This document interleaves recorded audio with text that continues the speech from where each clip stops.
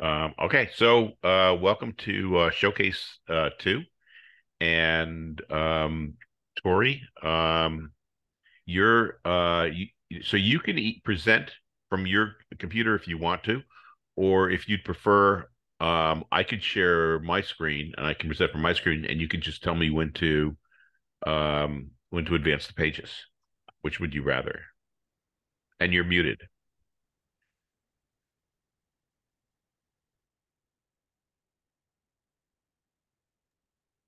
Sorry, I had Yeah. the wrong screen up. Okay, there we go. Okay. I'll go ahead and share my screen. That's totally fine. Okay.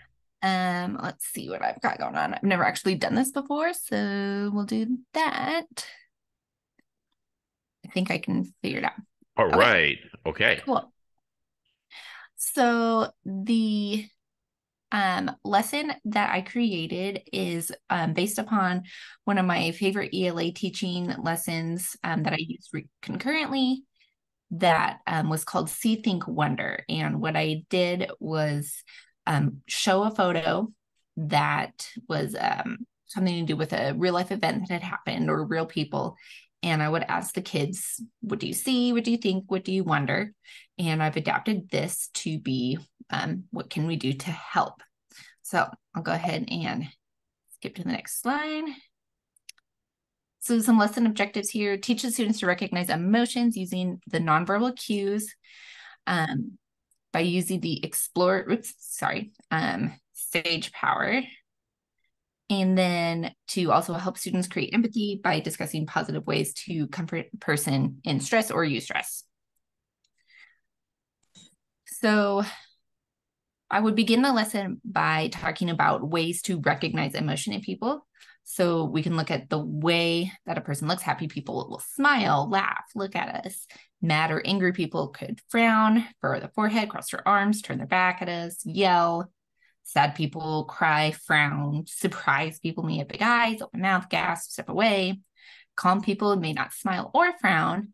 They may be still and not say much or breathe slowly. So to intentionally teach those cues, nonverbal cues that people may express that could help figure out how they feel. So I've had to pre-teach this quite a bit to really get kids to figure out what is it that you see. That tends to be actually the hard one for a lot of kids because it's just what are the actual things. So I see a girl. I see an ambulance. I see a tree, whatever it may be, the actual facts of a situation. And then what do you think? This is when we can start to get into the emotion. I think they are sad. I think that they are happy. I think that they had a fight with their friend, something along those lines. And then what do you wonder? And then this is where I would connect to an as if is what I would call it. So what could have happened to you that you may be able to relate to this emotion of I got in a fight with my mom and it made me feel sad. So I wonder if they maybe had a fight with their mom or something along those lines. And then of course, how can we help? And of course, that's going to vary by the situation. So I put together just a few examples of kids here. Of this first child is obviously a small child who is upset. So what do you see? I see a little child. She has her eyes closed. She's laying on the floor. What do you think? I think maybe she's mad. What do you wonder? Well, I wonder if she ate breakfast. Whatever questions may arise from there. And then how can we help? So maybe we could offer this child a hug. Maybe we could bring her her favorite toy. Maybe we could bring her her blanket. Maybe we could get an adult involved. Something along those lines. Obviously, this child is, probably doesn't get their way. I've got a few of them this age at home. But then this next child, I like this one in that it was a little different. This isn't a child who's obviously in distress. This may be that child who's more along the lines of surprised. So what do you see? I see a child with those big eyes. She's got her hand over her mouth. What do you think? I think maybe she's scared. I think maybe she's upset. What do you wonder? To me, this looked like a child who maybe swallowed something that they shouldn't have, um, or something along those lines. Now, how can we help that person? Again, we can get an adult, we can help by whatever that may look like for this particular situation. And then this one was also different in that this is that child who's not expressing a lot of emotion. So this could be a great opportunity with this photo to say things like, well, how do we help a kid like this? What might they be feeling? Well, maybe they're feeling sad. And just teaching kids that sometimes people who maybe aren't crying can still be sad. Or maybe this child had a rough morning at home. Well, what can we do to help? Again, offering them a snack, inviting them to play with us, whatever that may be. So I think I only had the 3 examples here. Yeah, that's all I had. But this was always a great opportunity to really open up dialogue and discussion with my students for all sorts of different photos. And I thought that this was a great opportunity. Way I never considered to use this strategy to teach an SEL lesson. Really, really cool photos showing different emotional states. So, and I think um, getting kids to explore and do this in a way that's completely non-threatening, it kind of gets them to relate things that these you know, other kids are feeling, or doing or crying or, crying out for help or whatever. And then through the discussion, you get to link it to things they themselves are feeling and things that they see in the classroom. So it's really it kind of gets kids out of limbic mode to be able to discuss emotions of other kids and of themselves, and allows a teacher, or you as a teacher, or any other teacher, to then like bring those discussions to whatever learning points, because you could use this for a lot. Okay, whatever learning points you want to make for the kids. Really cool. Thank you. So thank you. Uh, so so Tammy Schrader, like, you have to comment now. You know, I just want to tell you this is so powerful. Um, because like, the picture's worth 1,000 words, whatever. But the bottom line is teaching kids that what you see and what you think about what you see are very different. Like that, especially that, I'm thinking that last little boy, you can make a lot of inferences, but the truth is, until we know the story, we don't know the story. And even the little girl that looked like she was throwing a tantrum, you don't know that she just hasn't had the worst day of her life, whatever that looks like to a 2-year-old, right? Um, anyway, I just think the picture idea is powerful. And by the way, can I steal it? Mm. Thank you. Actually, Tammy, I believe I got it from the idea from a is it Abby who used to work for Uh-huh. ESD? Uh-huh. Yeah, I think she taught it once at a an ELA PD that I attended years ago at this point. Yeah, I'll tell her. I'll let her know. But it's lovely. Thank you. Yes, of course. Thanks. So the problem is now, Tori, you've set the bar high. Okay. So who wants to present next?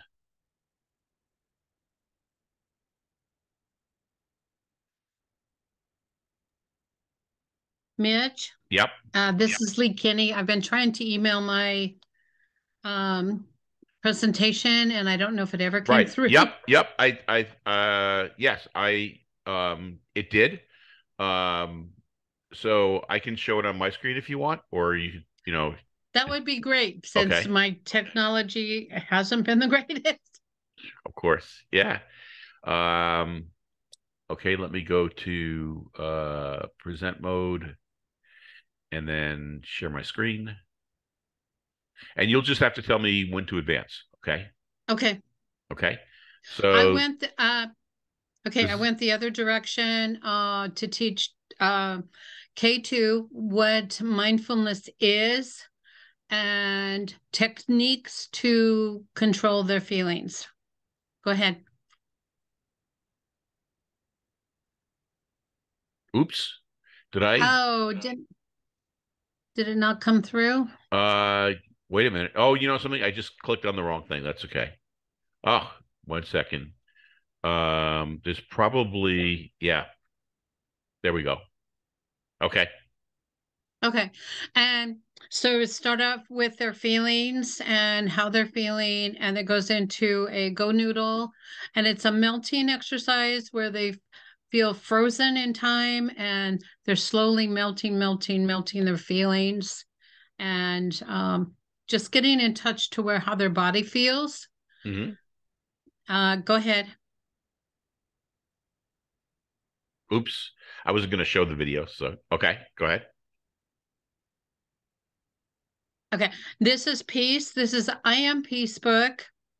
It's a really short read, but it's a book of mindfulness, and it basically describes how a little boy feels and how things around him feel, and he ends up sitting by a tree. So he communes with nature, and so gives some options of how to feel peaceful. Go ahead. Okay, and I'm gathering also that you show the video, and then after each video, you may have a discussion with the kids about the video, right? Yes. Yes, Of course. Okay. definitely. Yep. Sorry. No, that's fine. Yeah. And you may have said And that. then I the may have. same, and then the same with the book to tell, depending on what group it is, to tell either the beginning, the middle, the end, what the characters are doing, what happened to the character, and what Okay. their response to it would be. Hmm. And then how to relax their body. Yoga is one way. Hmm. And this video is quite long, so I would only use parts of it.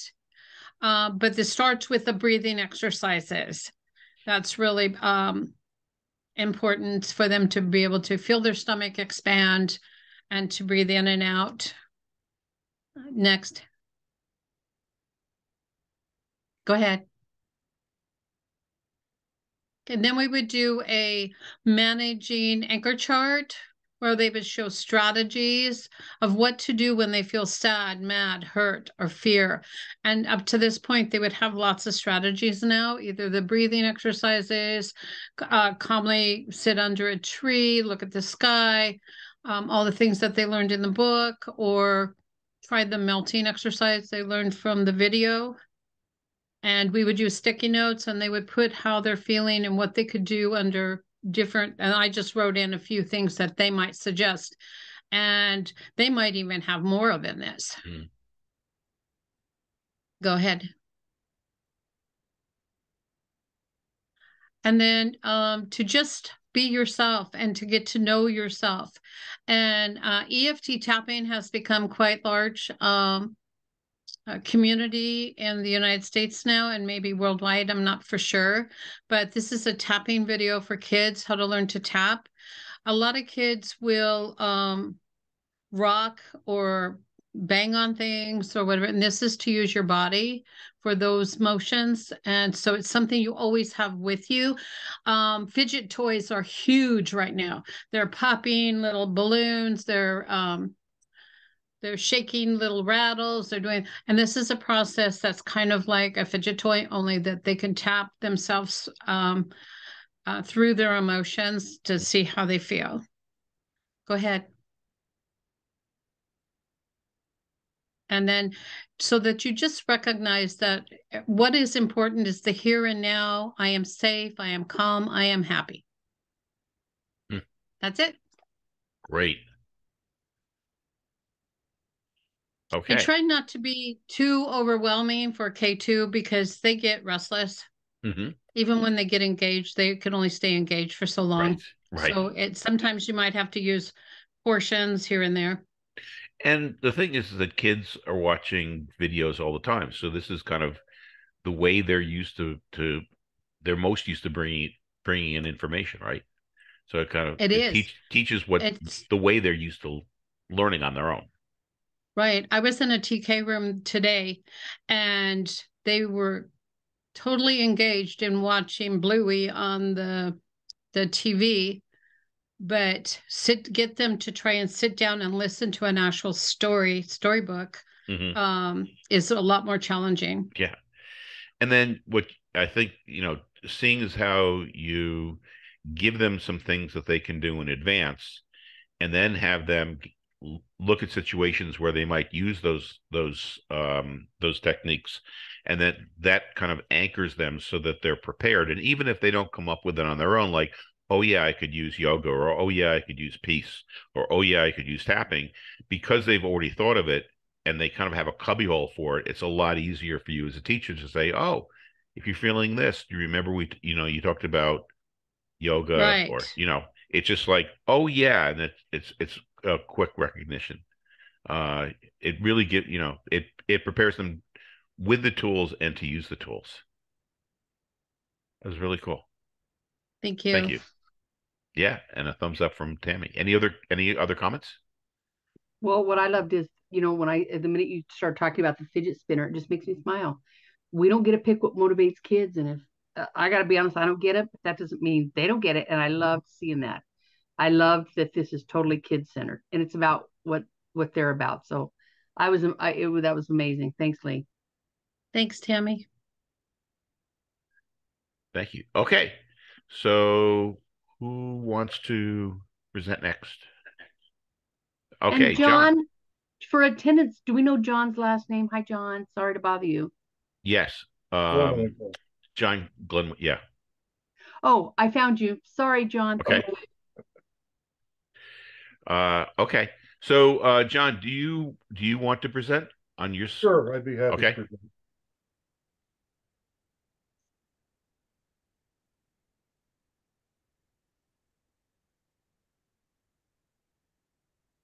Are you going to put that up for me, Oh, Mitch? I'm sorry. What I meant was, do you want to show it on your screen, or do you want me to show Oh, it? no, I don't know how to do that. Okay. No. All right. So let me find. Oh, I don't think. Oh, yes, there it is. Okay. Um, okay. This is going to take me a second. Maybe. There we go. Okay. So let me share my screen.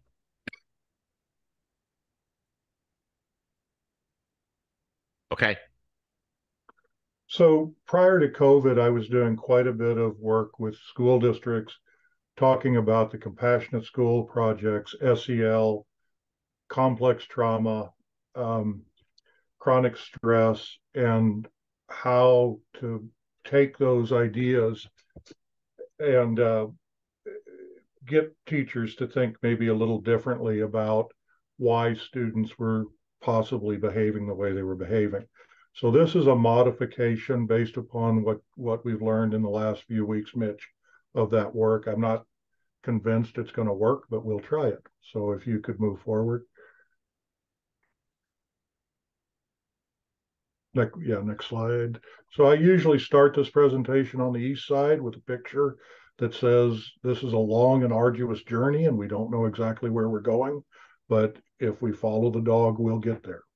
And it gives folks a little bit of an idea about who I am, and it begins to build a connection, which I find essential if I'm going to get people to think about this work. Next slide, please. And I talked briefly about the purpose, and I'd normally do this. This would take anywhere from 5 days over the course of a semester to 2 days in a row. Most commonly, I would do this presentation in a half day, but this is designed, this would probably take 3 to 4 hours or 2 hours to do. And it's designed to be a brief introduction to how trauma, chronic stress, and experiences can impact how students react to their school experiences. And it's just starts to offer some ideas of how you might reach students who are under duress, and you may or may not agree with the assertions I'm going to make. Next slide, please. So thinking about mind shifting practices to frame how brain function impacts teaching. So what I've done is I've taken some work that I was doing and combined these with some practices from mind shifting and my research on trauma. And thinking about the stories we tell ourselves, our barriers, and as we proceed through this session, understand that even if you feel overwhelmed, you can do this work. You can break it into small tasks and you can pick it up one part at a time. Next slide, please.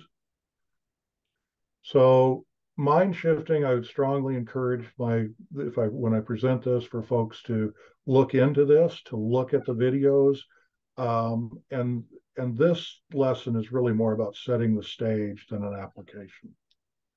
So mind shifting, here's an example of an arrow in the mind shifting quiver. And this can be used with anyone. And what I want folks to remember is that what is good for students who may be impacted by trauma and or stress is also good practice for all kids. So the idea that we're applying a treatment to kids who need help with a social emotional learning component does not mean that we should not apply that's not good for everybody. And then the next slide, we would go through the I can't exercise. I would explain that and again emphasize that we're not eating this elephant all in one sitting, but one bite at a time. And the next slide, please. And so why use I can't? And we'll talk about perhaps I can, and breaking down tasks can be a strategy. Understanding how the brain works can give you some insight in how to approach some students. And that's the part where I find that teachers may need some reminders and some help as they think about dealing with kids. So the next slide, this is really about holding space. So what I want folks to recognize is that we're not trying to fix or trying to impact outcomes for kids. What we're trying to do is we're trying to hold space for them as we open our hearts, offer unconditional support, and let go of our judgment and our bias towards them. So the next slide is a quote from a student at the University of Washington that says, when I was in college, I learned how to construct a good curriculum and I learned how to execute it, but I never learned how children learn. And so from there, we shift into a diagram of the brain. It's different than the diagram you use, but it's basically the same. That I can talk about the prefrontal cortex. I can talk about the limbic system. We can talk about what happens in our lizard brain. And normally when I do this, I do Dan Siegel's Brain in the Hand video where I show that, and then depending on how in depth I go, I would talk about a kid being flipped. And we actually try to teach that language where kids, even first, second, third graders, can say, I'm flipped right now, or you're flipped is what they more likely say. And then we go on to talk about the separation of psychology is from biology is not possible. That's Carl Jung, that we are connected emotionally and physically. And then I go on, there's a Draker's quote that a misbehaving child is a discouraged child. And then one of my mentors, a kid will always choose to be considered bad rather than thought stupid. So if we give a child a task they can't do, we can anticipate their outcome. We then do a review on the adverse childhood experiences. We talk about how ACEs worked, and these were not people who were really poor. This was a very unusual group, and yet they still, the ACEs study still found that there was lasting impact to folks who suffered these experiences. We then talk about what the adverse childhood experiences are. So the next slide shows a graph of that. And that's, again, just a review. And then we talk about trauma, and it can occur very early and have a lasting and cumulative impact. And that it occurs, if it occurs very early, it can impact how children are attached and interact with adults. And I've got a couple of slides that show that cycle, which I chose not to include here. But what happens when kids are suffering trauma or chronic stress is the behavior we're getting is not necessarily the behavior that we're seeing. And so this can be defined as the mistaken behavior chart, or here it's in this slide. So you might see a child who becomes oppositional to you, but that's because they're trying to avoid that connection based upon their experiences in the past. Then shift over and talk a little bit about stress, knowing that some stress is good for us, it can motivate us and it can inspire us, but that chronic stress is detrimental. And we talk about how chronic stress, in the next slide, is particularly impactful from 0 to adolescence. It impedes brain growth. If it's intense, regular, and long term, you can actually have, well, next slide will talk about how you'll have impacts with language development, ability to attach, emotional regulation, cognition, and language, and that survival always trumps exploration and growth, which is learning. If you look at Maslow's hierarchy, you find that cognition's about the fifth thing up there. This is a really poor slide. I couldn't get it cleaned up. I got to figure out why not. But it shows that in kids who have chronic stress and are coming from adversity, that their zone of resilience, the area in which they can control themselves, is much, much narrower, and they're much more likely to lose their stuff and to be out of a place where we can really work with them.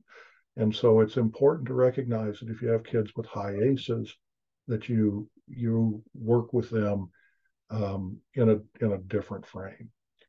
So it's difficult for me to get some folks to recognize that these are anything other than excuses. But, I acknowledge, all right, my kids have ACEs and toxic stress, so suck it up is what we need to do, because these factors change brain chemistry. These changes in brain chemistry are not fixed as soon as you remove the stress. And these impacts can be overcome through neuroplasty, but it takes a long time, a lot of knowledge, a lot of patience, and very intentional instruction. So, assuming, so let's say, so now you're at that point where you've accepted that these kids have this. So what? Well, assuming you know the content of what you're doing, and assuming that you can assess student competency around social emotional learning, what do you do now? And here's a change in this story where perhaps you need to challenge your story about these kids. You need to recognize that neuroplasty does exist, and that if a bridge is down between 2 points of connection, specific experiences and teaching can inspire the brain to build new ones. And we talk a little bit about this. And one of the most dangerous things we do is we assign attributes to people based on how we perceive them. People appear to us according to the light we throw upon them from our minds. And we need that as part of a story that we write, and then a script that we use. So bias is just a part of who we are, and bias exists in people, it exists in institutions, it exists in systems. Bias is there's a dominant culture bias that we have to be very aware of, and we may not be aware that we're operating in bias, or that we're operating from a story based on those biases. And so we need to stop, we need to recognize whether we're in that story, and we need to change that story. The Pygmalion effect, this is a quote from, I just lost it, but from, I can see it, a Flower Girl in, somebody in the audience will help me with this, but I'll always be a flower girl to Professor Higgins because he always treats me as a flower girl and always will. But I know I can be a lady because you always treat me as a lady and always will. And the point here is that we all have these common educational stories. Next slide, please. That kid's from a bad family, that kid is not capable. That is how we've always done it. If we give up power, we lose control. This is just another fad, and etc. And those stories result in scripts, and we use those scripts to move to action without really stopping ourselves and thinking. So that's And we tend to, in these scripts, we tend to ignore the information that's not consistent and accept information that validates our story. So this next slide here, you know, his mama did not want him going with us and doing that, but he was just fine. So if, you know, when you trust kids, give them some space and know where the hospital is, the work becomes a lot easier. So um, how do we get ready for real change? We recognize that all people support change as long as it does not require them to do or act any differently. I've always had people say, yep, change is great, just don't make me do anything different. We recognize because of bias, experience, and habit that change is difficult. We make it difficult to retreat to old habits. We've got to blow up the old systems if we really want change. And we've got to set the stage for great teaching. The Sutton Trust says that those are the elements of great teaching. And so as we pay attention first to the quality of instruction, we've assumed we have our content knowledge. Next slide. So these are the elements of quality instruction. Then we talk about teaching climate and its relationships. We do an exercise around achievement over effort and encouragement over praise, so that folks get to get up and move around a little bit. And we talk about allowing students to stretch the boundaries. Classroom management, we don't want to waste students' time. We want to set clear boundaries. We want to consistently enforce expectations. We want to be reasonable, and being reasonable includes the fact that you may actually be wrong sometimes. What you believe about students and their abilities is extremely important. This is why you have to challenge your bias. The Rosenthal study of 64 is one example. Robert Panetta, which folks don't hear very much about, but this was the guy who went in, did tests, and then randomly assigned super IQs to a few kids, and came back and found out that those kids who had those super IQs were actually treated much better by their teachers. Again, it's relationships, even though they didn't have super IQs. Relationships. If you change your beliefs about kids, you will change your outcomes. So if we treat students as if they can achieve, they're more likely to achieve, and we must constantly be on guard of how we treat students, because sometimes we don't know how our actions are perceived. And this is particularly true of dominant culture. Big white guys like me have a tendency to maybe be a little myopic in the way that we're looking at kids who may be different from me. Help each other. I usually have several stories about that. Act in a professional manner, engage in your professional development. I think I misspelled liaisoning, but take a more active role in communicating with parents. Finally, we talk about discipline. Our culture expects us to discipline based on a long history of action and belief. The result is often called as a punishment. The perception is that swift and stern action is effective, and without it, chaos will reign. If we're to create compassionate schools, we've got to discard those beliefs, and we've got to change the way we interact around disciplining children. So relations are about connections. To make connections, we must move from a culture of shame, blame, and punishment to a culture of connecting, understanding, and compassion. We've got to let go of the past, and we must do this without enabling, so that we can create truly transformational rather than transactional relationships. Here are the ways we connect. We go through each one of these. I give a few examples. Work as a team. We have an exercise that we do, and some scenarios, tabletops that we do.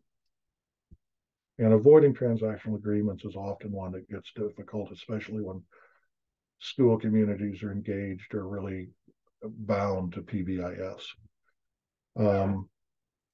Yeah, that's fine.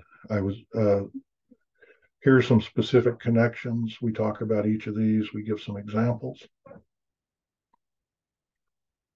And so Next slide. And then um, we talk about making the barriers. And one of the things that folks don't do is how are we going to address the barriers of social emotional learning, especially the readiness of students to benefit. If a kid isn't ready to benefit from what you're doing, whether that's English or kindness, you cannot you cannot be effective. You have to really have the child in a place where they can benefit from that. And adults struggle with this as well. Next, is that it? I think that might be it. It says 43 Right. or 43. So Yeah, that's it then. what? So, That's all? that's all. Huh. Wow, that's incredibly complete and real, like I could just picture, I can imagine you going into a school and the school starting a whole path of transformation based on you presenting that. We were having some success through the Rural Alliance with a grant, and I'm 6'6", and um I'm a fairly imposing person, and when I go in and talk about kindness, it kind of flips people's scripts a little bit. Mm-hmm. It's as you were going through the slides, one of the things that hit me, like we talk about, not you and me, but in general, the education system, we have to reaching the average child, the normal child, or whatever that happens to be. But as your data pointed out, if you're teaching a class of 30, that means that you probably have 10 to 15 kids who have experienced trauma. Yeah, So, the Healthy Youth Survey actually addresses that, and I mhm. think it's higher. I think that um, I actually have that slide. Oh, here it is. So this is dated, but um, out of a 2010 healthy 30 students, 6 students with 2 ACEs, 3 students with 3 ACEs, 7 students with 4 or 5, and 3 students with 6 or more. And we know that 2 or more ACEs, we begin to see the impact. So that's pretty amazing. Have you, by any chance, read anything by Robert Cialdini? That doesn't ring. Cialdini. So, No, that doesn't so one ring of a the bell. things that's pretty cool about him is um he's a psychologist, I believe, but he talks about there's 6 ways of influencing people to do things, and obviously punishment is one of them, or discipline, um, but we very rarely use the other 5. And actually, discipline and rewards are pretty much related. So one just happens to be positive, one happens to be negative. But it's not, I don't think it was that long a book. Um, but I found it when I read it years and years ago, and I still refer to it. So Cialdini, Robert Cialdini, and Did I think you his book is say that again? Influence. Cialdini, Cialdini. That's his last name, and the name of his book is Influence. Thank you. I think you actually, anybody would probably find it fascinating, but I certainly did. So yeah, I'm always blown away by the lessons, because people, or what you've done, and Tori did and Lee did as well, is you take things that I've said but put them in a way that other people can really relate to them. And so thank you. I think that was great. Tammy, Yeah, what do you think? and well, I just love you, John. Can I say that, Mitch?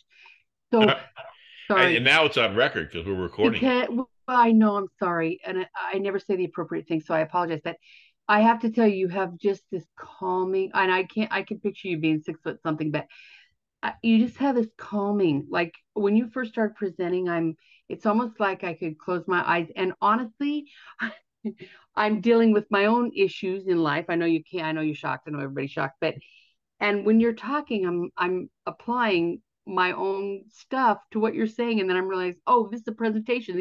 He's not trying to help me. I mean, I just got sucked in, and I'm like, this guy is great. So it was fabulous. Thank you. Thanks, John. Thank you. And John, you said Rural Alliance. Is that in Eastern Washington? Yeah, you know, Yeah, I don't know if you've attended, but I we, have. And yeah. I don't remember you, and I'm trying to place you. Well, I've presented there several times, but I was on the board. In fact, I was just talking to Kevin this morning. But Oh, really? yeah, so yeah, I think we're having a convening very soon, and I'd encourage everybody to come if you Well, are you going to be there? I will be there. Oh, excellent. I will make sure to hunt you down. And you'll Okay. probably recognize him because he'll be 6'6". Well, but here's the thing, that room is full of people. And the organization I work for, usually we just take a table in the back because we're just kind of supporting. But when you said that, I'm like, I go to that. I don't always go. And I certainly have not been since COVID.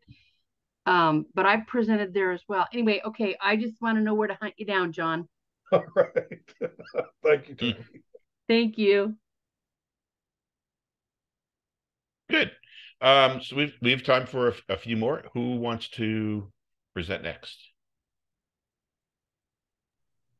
I'll go. Okay, good. And do you want to show your screen or do you want me to show my screen? I think I can share mine. Let me try to do this here.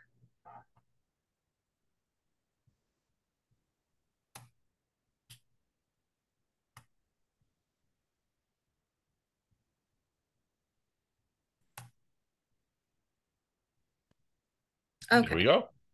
Yep. You see it? So I went a little bit different. I'm a paraeducator, so I don't actually come up with lessons usually, but I do work at a high school, so more adult aged kids. And I thought maybe I could do this for them or for my staff and just kind of go through what I learned in this whole workshop. So I kind of went for the mindfulness and keeping a growth mindset versus a fixed mindset. And just a little graphic there for that. I wanted to talk about gearing towards effective decision making, critical thinking, and creativity, and then how to break habits and become resourceful using the sage powers because I really liked those. I did borrow one of your mindfulness exercises as well with the breathing, and we would go through that first.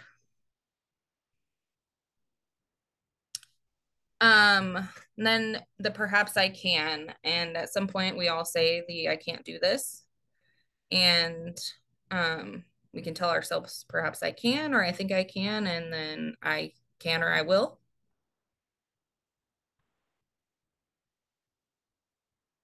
Oh, I guess I lost my other little graphic there.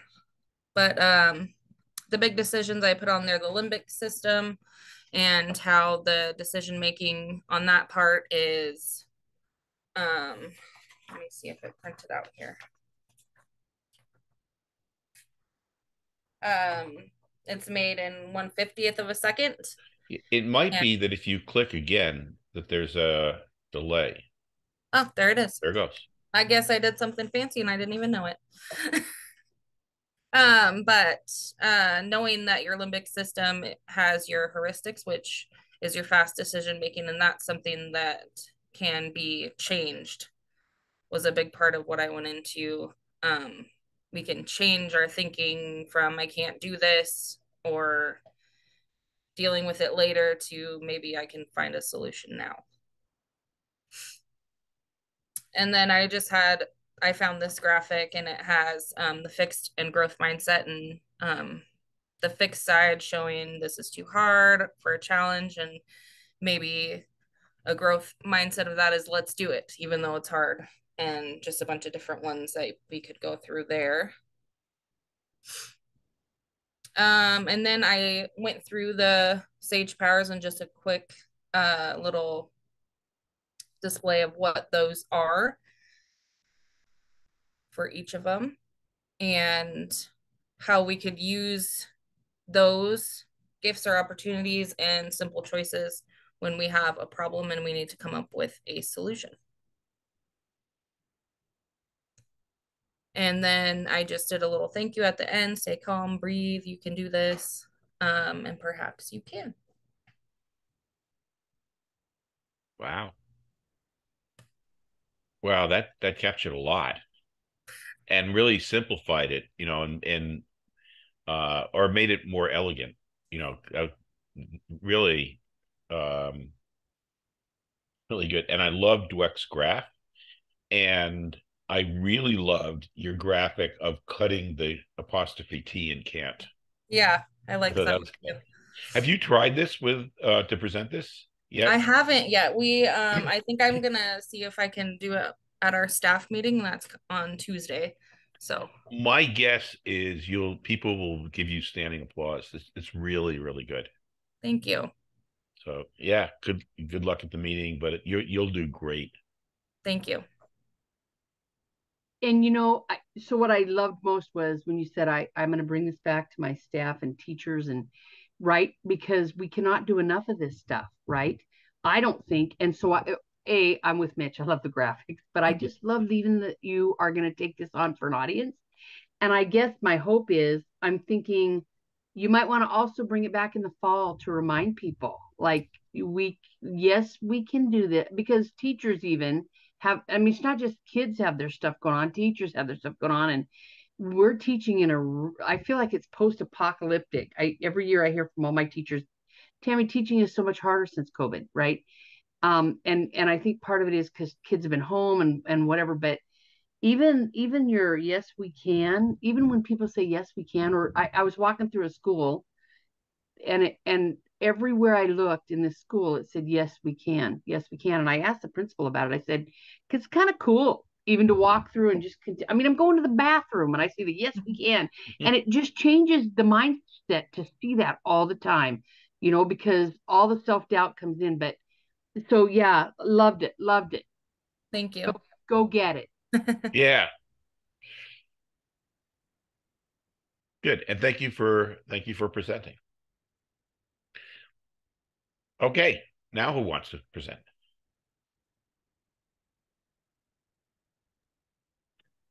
Mitch, this is Annie. I can go. Okay. Oh, great. Thank you. I will share my screen. Okay. Make sure I'm getting the right screen here. Okay. All right. Are you guys seeing that okay? Perfect. Okay. So I put together a presentation hoping that maybe we could share this with staff. And I think it was Lee who mentioned she works with kindergarten through second grade, and they have a fairly short attention span. And I think if there's any group who has a shorter attention span than K2, it's probably adults. So I designed this to be short and part of maybe the beginning of a series of mini lessons to do either at a staff meeting or a PLC. So let's see if I can drive here. Nope, I'm sharing the wrong screen. Hold on. Stand by.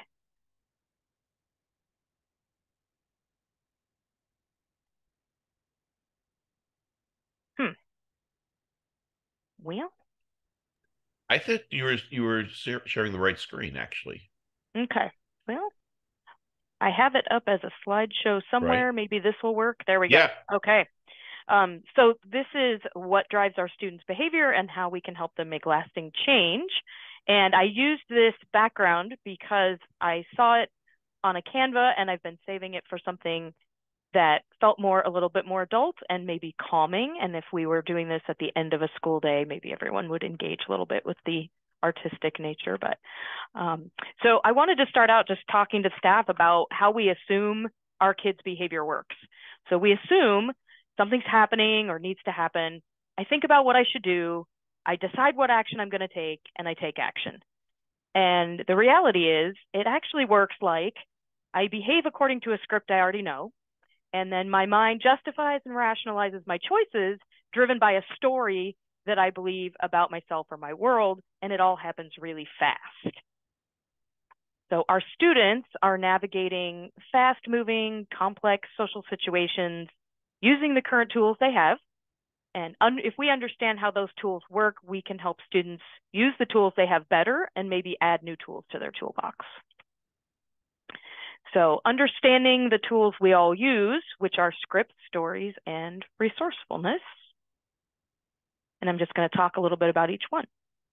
So scripts are automatic behaviors that we learn to use in certain situations. We don't think about what to do, we just act.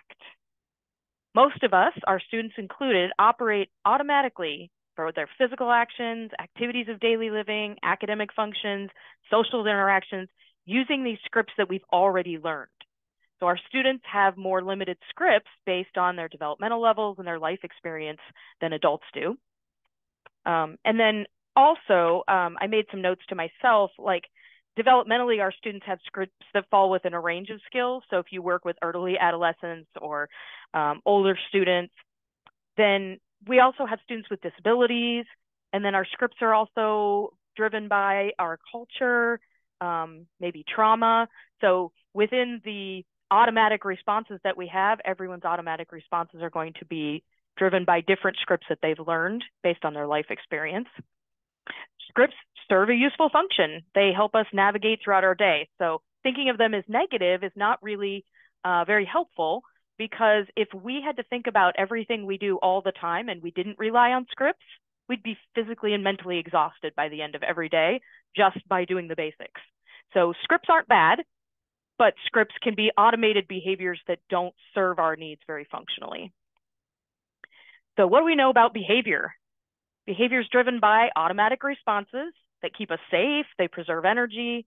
But when a threat is perceived, we act on things we've all heard of: fight, flight, freeze, habits, and sometimes blending in. And that's not one I think most of us think about on a daily basis, but it is what our teenagers do all the time. That's probably their default more than anything else, especially when they're interacting with their peers, doing what everybody else is doing. And that's when our brain really automatically relies on scripts. So the more perceived threat we have, the more likely we are to rely on scripts. And threats aren't necessarily like about safety.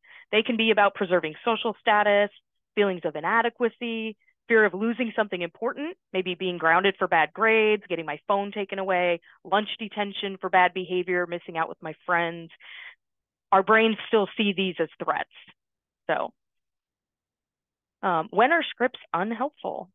So when we act on a script that doesn't match the current situation, or when we act on a script in situations that are way too complex for just using a script. So what do scripted behaviors look like in the classroom? And I was going to ask the staff for some examples: chronic bathroom lingering, tardies, absences, skipping, not turning in assignments even when they're actually completed and shoved in the backpack. We have students who still don't turn the work in, either because they forget, they hesitate, they're busy doing something else, or they're afraid. And if I don't turn it in, you can't tell me that it's bad. But if I turn it in, it might be bad. And then I was going to ask the staff for some other examples they could think of. I predict that some of those examples that would come up would be being on their phones, because that is a chronic problem. So I left them an easy softball one to get an answer from the audience. Talking to their neighbor, disengaging in all kinds of ways. Sometimes it's just staring out the window, but there's all kinds of disengaged or fight or flight things that our students do. And then I wanted to talk about stories being the narrative that's running in the background. So as we are acting on scripts, the story is how we explain to ourselves why we do the things we do. And it reflects how we feel about ourselves and how we feel about our world. So have you ever told a student, hey, you didn't handle that the best way, or you shouldn't do that? And how did that go? Students get defensive when we challenge their script.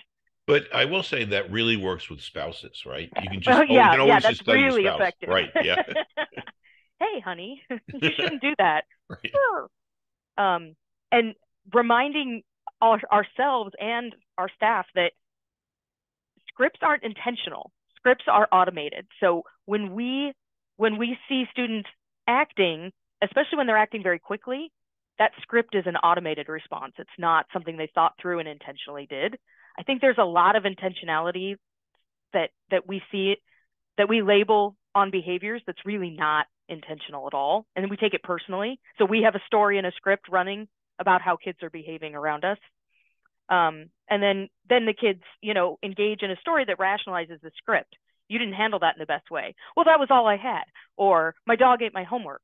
Or my mom was texting me. I have to go to my grandma's. Different things that they automatically talk about. The story that's in the background is, you're mad at me, or you're out to get me, or you think I'm a bad student, or whatever it is that the students tell themselves. So stories are based in beliefs about ourselves, the world around us, and they reinforce our scripts. And I thought it was really important to give some examples of stories, so that, because it's kind of a vague concept if you don't have something to tie it to, but these are all ones that we're really familiar with hearing from students. I suck at math. Nobody likes me. I'm fat. Or scripts or stories could be helpful if your story behind what you're doing is, no, I'm a good friend, or I'm actually smart, or I make good choices, or I'm good at sports. So depending on what the story the student has running in the background, it could be positive, but oftentimes we know if we're seeing a behavior we don't like, the story behind it is probably not a helpful one either. So the way to help students rewrite their scripts is to engage their inner resourcefulness. And ideally, I think that each one of these would be a mini lesson in itself, talking about self-awareness, separately talking about mindfulness, and then talking about constructive dialogue, just to give each one of those its own cognitive space. But a little bit about each one. Self-awareness, like what kinds of emotions do I recognize in myself? Is this what I really want, or am I just reacting? Is there a threat here, or am I just feeling anxious? I really like the mindfulness skills from DBT, and so I put a link to that. They're observe, describe, participate fully in an experience. A lot of us have done a mindfulness exercise with a Hershey's Kiss and unwrapped it and gone through the whole process. A non-judgmental stance, so just looking at something and saying it's not anything particularly good or bad, it is what it is. And then one mindful, like one thing at a time. Our students are horrible at that right now. Everything is what they perceive as multitasking, which is not really a thing. And then constructive dialogue examples that I think might be most useful with our students. Perhaps I can, yet I could try one step and see how it goes. What if something different was true? And that's especially in the social setting, because kids come in with very loaded situations with peers, and just being able to ask, what if something different were really going on here? And I like this quote by Buckminster Fuller. You cannot change how someone thinks, but you can give them a tool to use which will lead them to think differently. That's it. Love that quote at the end. And actually, so I just loved every bit of the presentation. The way the way you talk about how we think versus how we do think was a completely different way than I had presented, and very creative and actually more direct. So I thought that was very elegant. The way you talked about scripts, the way you talked about stories, and the 3 ways of grounding just really gave everybody a good grounding. And you can use that by, you can use that to then encourage them, the people that you're presenting to say, and I can come back, you can come back, and we can do a session on each one of these techniques if you wanted to. Mm-hmm. And you could actually do the circuit, like I think you could use this for teachers all over Washington. Yeah, can I tell you, when you said scripts, there is a good thing to scripts, like, because even in my mind, when Mitch and I talk about scripts, I always go straight to that scripts are bad. And you're right, they're extremely useful in really, really many ways. So I love that. And of course I love Buckminster Fuller. But the other thing that caught me off guard was on the slide when it said, what if there's a different story? right? Even that Yeah. gentle, what if that's just not even the story? I mean, even that gentle reminder is very powerful. Very powerful. Well done. Well done, Annie. Thanks. When are you presenting? I'm not invited to present yet, but I could consider doing this at the Washington School Counselor Conference next year. So, Are you close to ESD 101? no, I am actually in ESD 112. I'm on the Yeah, other side of the mountains. she's Oh, on so the other side, but I can tell you Wira, I don't know if you know Wira. They're looking for proposals as well, and I think it would be great there. Oh, thanks. yeah, this is great. People should see this. People should see this and listen to you. Thank you. Thanks for Thank you. presenting. Okay, so I think we have, certainly time for one more. Is somebody who wants to present?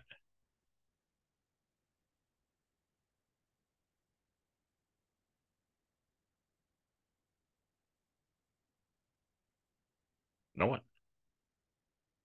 Okay, well, it's not obligatory, but um, I have to say again, the five of you who presented, Tori, Lee, John, Nicole, Annie, um, these were great.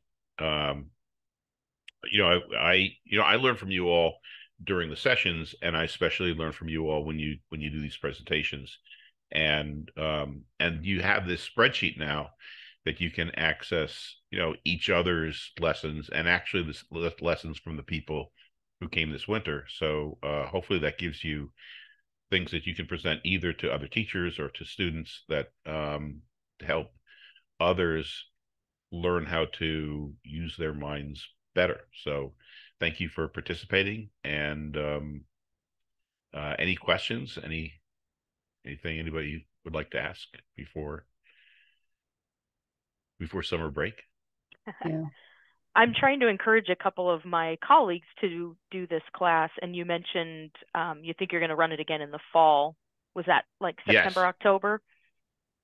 I So don't remember, Mitch. I know we have the dates on the calendar. I don't. Okay, let's see. So give me 1 second. I So, have Mitch, while the you're looking that up, I do want to tell everybody here the clock hours, we're giving everybody an extra week to turn in their lesson. So after next week, I will turn in the clock hour form. So after that, you should be seeing, if you don't see the clock, and she actually does it really quickly, but I will tell you for the first time in 14 years, it glitched the last time I did it. And I don't know if it was her on her end or my end, but I kept getting emails about clock hours. I'm like, God, I submitted those. So I contacted our clock hour lady and she's like, Tammy, I don't have that. And I'm like, so I sent it again. And she did it immediately because she knew. I'm like, wow, I submitted that weeks ago, and I don't know where it glitched, and I don't really care. We just fixed it right away. So if you don't see the clock hour, there should be an email. You click on it, it'll ask you to take a survey. Survey's not a big deal. Once you click the survey and take it, it'll pop up and say you can get your clock hours now. So FYI, that's how that's okay. going to work.